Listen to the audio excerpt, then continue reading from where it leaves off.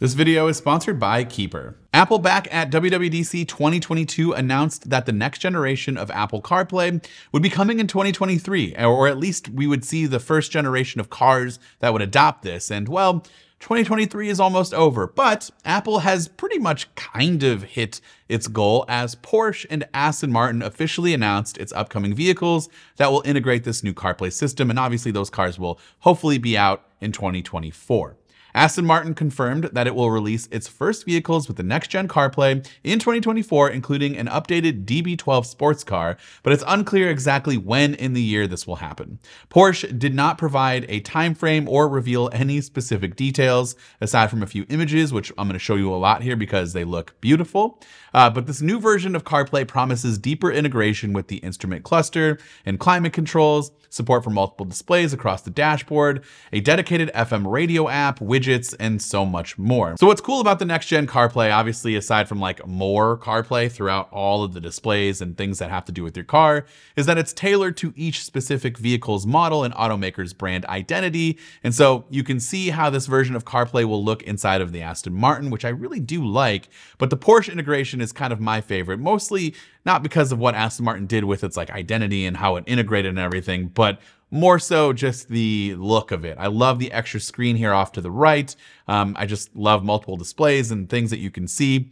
Porsche showed off a custom elongated CarPlay interface on the central screen, along with widgets for apps like calendar, music, and weather on that secondary display. With next generation CarPlay, a connected iPhone will provide app-related data, while the vehicle will provide driving-specific data and info like your tire pressure and then all of the stuff on the instrument cluster. Apple said the connected iPhone will not store or track vehicle information, which is good for privacy reasons. Now, if you're sitting there thinking, I can't afford a Porsche or an Aston Martin, don't worry, I'm in the same boat with you. But there are other automakers that Apple has said is included on the list for the next generation CarPlay integration. So we have Acura, Audi, Ford, Honda, Infiniti, Jaguar, Land Rover, Lincoln, Mercedes-Benz, Nissan, Polestar, Porsche, Renault, and Volvo. So to sum it up, there will be 5 main new features of CarPlay inside of these vehicles, and that includes your instrument cluster display. So that'll be another set there with the tachometer, the speedometer, all of that car info will be on that instrument cluster display. You'll probably get some music controls, navigation, all of the relevant car information will be there. Now, speaking of displays, there's obviously new support for multiple displays, whether it be the instrument cluster that has a display there, or your main infotainment screen, or if you have a car like the Porsche here that has a third display, it'll just be the operating system for your entire car. As of right now, CarPlay is pretty much limited to the infotainment. It's kind of a accessory to the car's actual built-in infotainment and operating system, but this seems like it's just going to be your main operating system for everything. Also, we will have new features like controlling climate via CarPlay, having widgets displayed on your displays, and of course that new FM radio app that I mentioned earlier, so you don't lose out on having access to the radio. Obviously, I'm really looking forward to this being integrated into a ton of new vehicles for 2024. My lease is coming up, so the more that this is across all vehicles, the better. I have more options to choose from.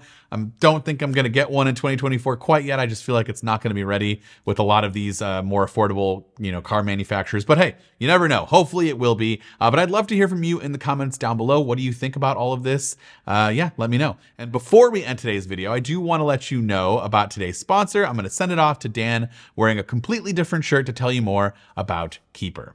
We're online for everything these days. I think everyone is for the most part, and I shouldn't have to tell you just how important it is to protect your accounts from cyber attacks. Just the other day, my wife experienced the same malicious activity that I've gone through in the past with one of her accounts, and so I had her change her password right away. And for her, who's not, tech savvy like I am, it's pretty painless that she was able to do it with the help of Keeper. Keeper is the most secure, certified, tested and audited password security platform in the world. I can rest easy knowing that my accounts are protected with full zero trust and zero knowledge security. So if you don't have a password manager yet, what are you waiting for? Don't wait until after a cyber attack leaks your personal information and data to secure your accounts. Take action today and keep your information off of that dark web. And if you want to get started and save some money, get 50% off with code MacRumors50, or give it a test run with a free 30-day trial. trial. Again, you'll find the link in the description down below, and thank you so much to Keeper for sponsoring this video.